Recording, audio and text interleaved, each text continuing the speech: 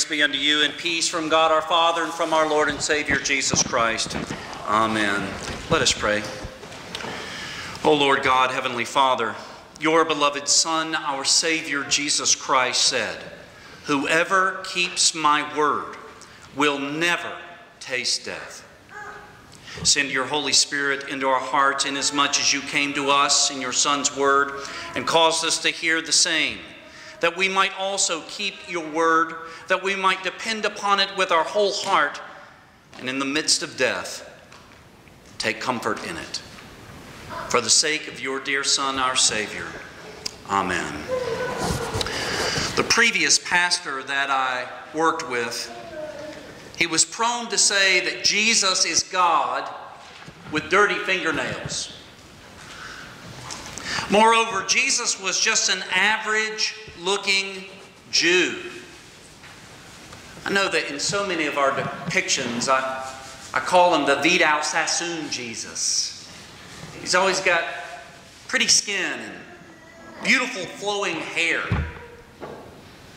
But Isaiah 53:2 says of Jesus, "He had no form or majesty that we should look upon him, and no beauty that we should desire him."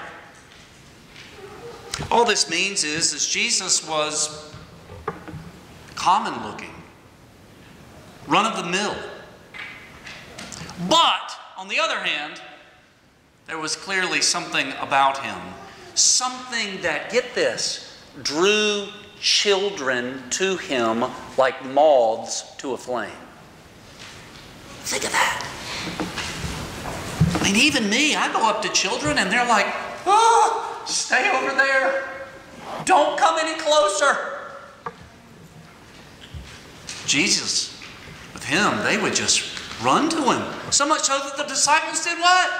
Get off of him. Get off of him. And Jesus said what? No. Let him come. Let him come. There was something about Jesus that made sinners tell him to flee their presence. And there was something about Jesus that made religious leaders and those who trusted in themselves and who would not listen to him seethe with anger. The same sun that melts the wax hardens the clay. You know, 2 weeks ago we heard the Pharisees claim Jesus did his miracles by the power of the devil. Today we hear unbelieving Jews claim Jesus' doctrine. Doctrine is just a word for teachings. His teachings, well, they're from the devil as well. You know, ever since a Messiah was promised back in the Garden of Eden, the devil's intent has been to either prevent this seed of a woman being born or destroying him after he is born. And from our text today, Jesus says of the devil that he was a murderer from the beginning. So, let's go back to the beginning. Who inspired Cain to kill his brother Abel? 1 John 3 verse 12 says, the devil did. But Abel did not carry the seed of the Messiah. Seth would carry the seed of the Messiah, that being Adam and Eve's third-born son. Well, then the Bible follows this righteous line of Seth all the way to Genesis 6, where we see how the devil caused the entire human race to become corrupt except one man and his family, Noah. 8 souls in all, which is why that baptismal font has 8 sides. Noah's line through his son Shem is followed right up to the building of the Tower of Babel, where again the human race is corrupted. And this time, it's through a political, religious system of which God thwarts by confusing their language, which causes them to scatter. The narrative then slows considerably, focusing on Abraham, Isaac, and his son Jacob. You remember how Esau wanted to kill Jacob? Why? Because Jacob carried the Messiah in his loins. Who was behind that murderous rage? The devil was. Years later, who do you think inspired Pharaoh to have all the little baby boys thrown into the Nile River? Well, that was the devil too. Yet God raised up Moses to lead the children of Israel out of Egypt. And as they traveled, who do you think inspired King Balak of Moab to get a guy by the name of Balaam to curse the Israelites? You got it. It was the devil. Think of the number of times that David, who carried the Messiah in his loins, escaped death, even from the hands of King Saul, who was possessed by evil spirits. Who was behind those murderous attempts? Clearly, the devil was. And at one point in Israel's history, the devil was successful in killing all the royal house of the tribe of Judah. Joash, who was the only person on earth through whom the Messiah could come, he hid in the temple for 6 years, waiting for the threat to dissipate.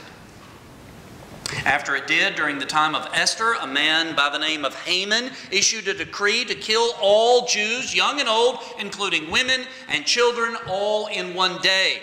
Who came up with that diabolical plan? The devil. Yet God used Esther and Mordecai to spare the nation.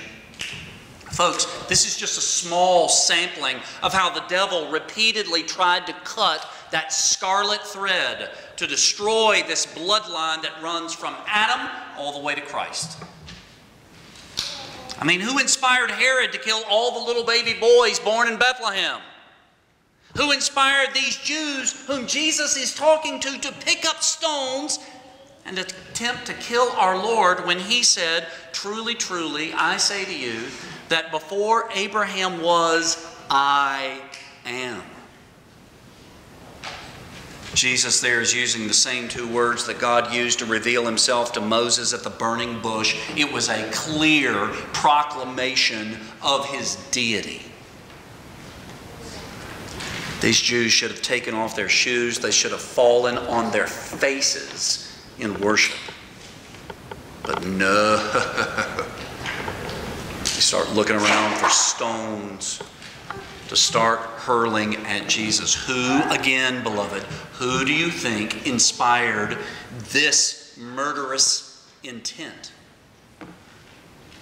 The devil. Which is why Jesus tells them, your will is to do your Father's desires. Your will, that is to eliminate me, is exactly what the devil wants you to do, for you belong to him. The devil is your father. My goodness. You see why we like that Vidal Sassoon, soft and cuddly Jesus? The Jesus that's got teeth, that bites. Beloved, this is why this gospel lesson is the last one in Lent. Religious leaders at this point, they are hell-bent on the destruction of Jesus. Yet one of the beautiful things about this average-looking man standing before them, filled with holiness, love, and with truth, is they cannot take his life, nor can the devil.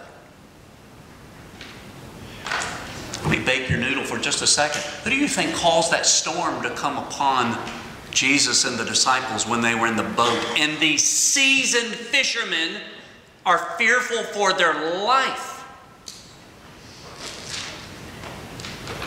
You say, the devil has control of weather? Anybody read Job lately? Where the devil causes winds to blow upon the house of Job, killing all of his family, with the exception of his wife. I know it's hard to put the devil on the flannel graph, isn't it, when we learned that in Sunday school. Folks, he's there. And no one can take his life. That's why he gets up out of that boat and he says, "Be still." And wind and wave immediately die out. No one takes his life, for Jesus willingly lays it down when he's ready. But the devil isn't just a murderer. He's a liar. He is the father of lies. Jesus calls him, which started back at the beginning too, when the devil uttered those false words that begin with the question, did God really say? And this convinced our first parents that God wasn't good, that he was holding back, so to speak, on Adam and Eve. And this persuaded them not to listen to God, not to trust in him. And believing the venom of this lie, they were turned in upon themselves and completely away from God.